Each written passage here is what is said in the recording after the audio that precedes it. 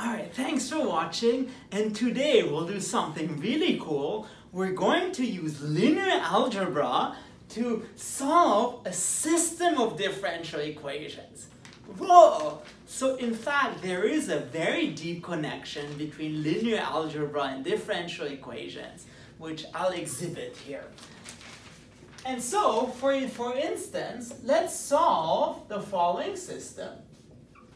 So, x1 prime of t is 7x1 of t plus 2 x2 of t, and x2 prime of t is minus 4 x1 of t plus, if you want, 1 x2 of t. So this is really, really cool. Imagine you have two particles or two Pokemons or two people. They're a tug at war. They're sort of battling against each other. And sort of their motion is described by this system of differential equations.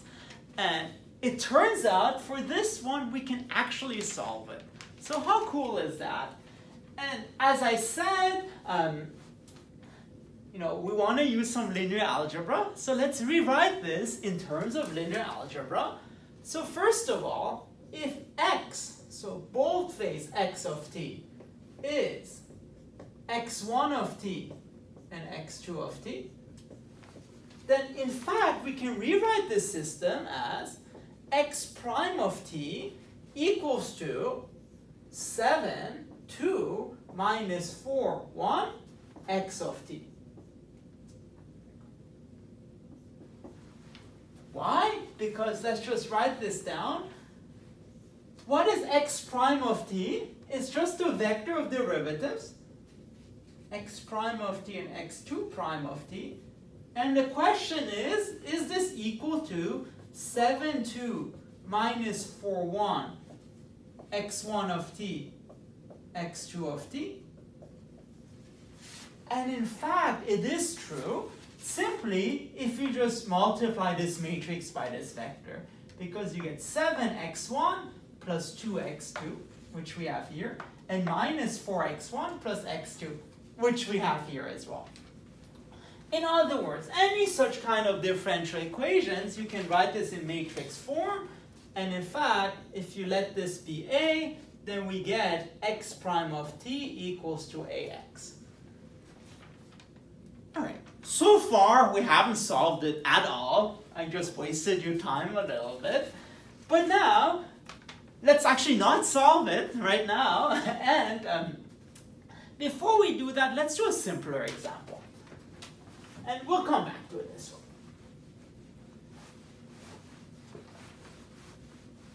How about we solve this example? Solve.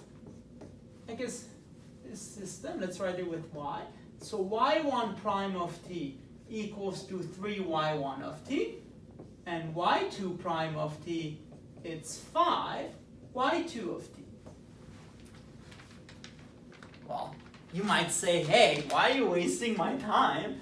Yes, in fact, this system is so easy to solve, even a Calculus 1 student can do it. And again, not in a derogatory manner, it's just you don't need much knowledge about differential equations to solve this, because those two things are decoupled.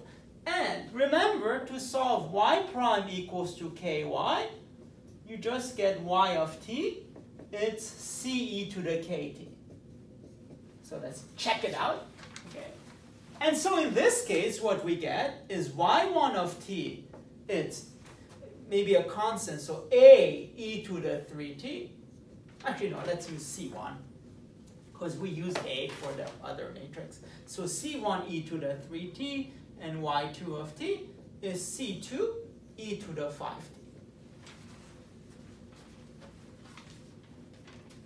Okay, so this is all in good, and you may say, why did I waste your time with that? Because I'm making a point.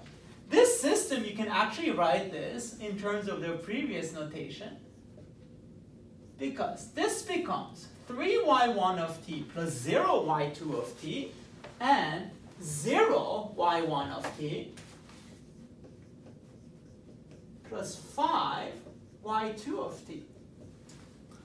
So if you take the same notation as before, if y of t is just y1 of t and y2 of t, then the system actually becomes y prime of t, it's 3, 0, 0, 5 y of t. I mean, both ways, okay. And what's the point? What do you notice about this matrix? In fact, it is diagonal. So let's just write it as D. And the point of this example is systems with diagonal matrices are in fact easy to solve because they're uncoupled and you just use two calculus tricks. All right, now let's go back to the previous example.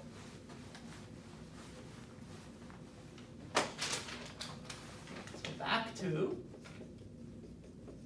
the future. I love that movie. Okay, back to x prime equals to ax, where a is 7, 2, minus 4, 1. And again, remember the previous example. If your matrix were diagonal, we can actually solve this easily. Man, if only there was a way to turn this into a diagonal matrix. But here is where the magic of linear algebra comes in. In fact, there is a way of turning it into a diagonal matrix, which is called diagonalization. And in fact, we have A equals to PD P inverse, where D is 3, 0, 0, 5, and P is the matrix 1 minus 2, 1 minus 1.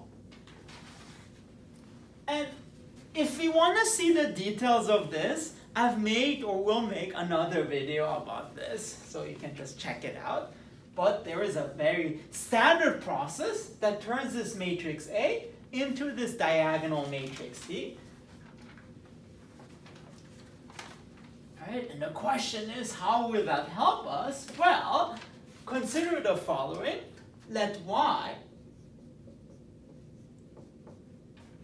let's call, I guess, y is P inverse of x. And the way to remember this is just x equals to pi m. So my name is pi m, not pexam. Okay? So let y be P inverse of x. Then you can rewrite this. So let me see. So y prime becomes, so P inverse x prime. Okay. But P inverse is a constant in terms of matrices, so it becomes P inverse x prime. But then P inverse, x prime is just AX. And now let's use this equation. If A is PDP inverse, then multiply to the left by P inverse, and you get P inverse of A is P inverse PDP inverse. This is the identity, so this becomes dP inverse. So this thing here becomes dP inverse of x. But then what was P inverse of x? That becomes dy.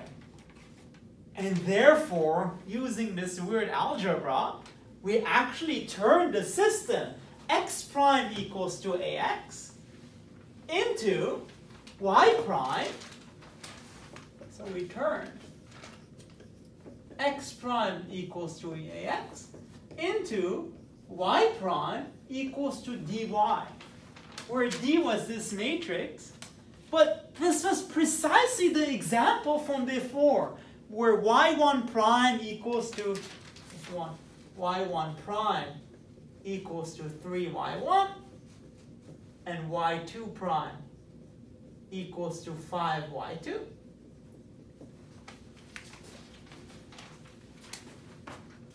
but then we can actually solve this.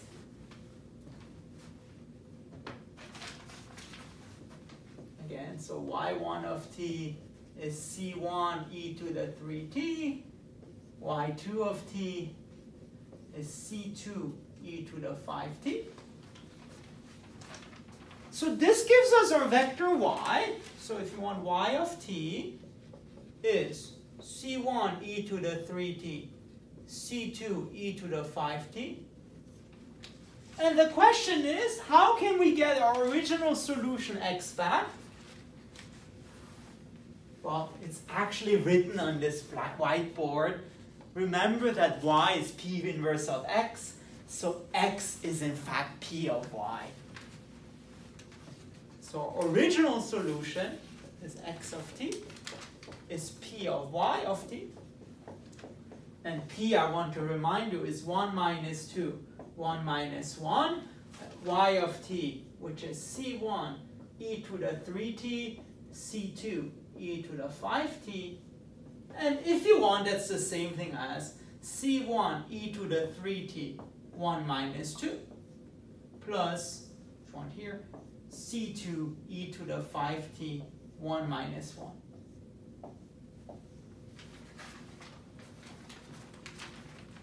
Well, how cool is that? So you went from basically knowing nothing to actually solving a system of differential equations once you know this process called diagonalization. And by the way, here I did it the really slow way. In fact, now that you see the solution, there's actually a much faster way to solve x prime equals to ax. Diagonalize this matrix. So for lambda equals to 3, you get the vector 1 minus 2. For lambda equals to 5, you get the vector 1 minus 1. And your solution is just e to the eigenvalue t times eigenvector plus e to the eigenvalue t times eigenvector. So you actually don't need all this theory, but I think it's very neat. So it's like one of the instances, one of the many instances where linear algebra is very beautiful. Alright, so if you like this linear algebra extravaganza and want to see more math, please make sure to subscribe to my channel. Thank you very much.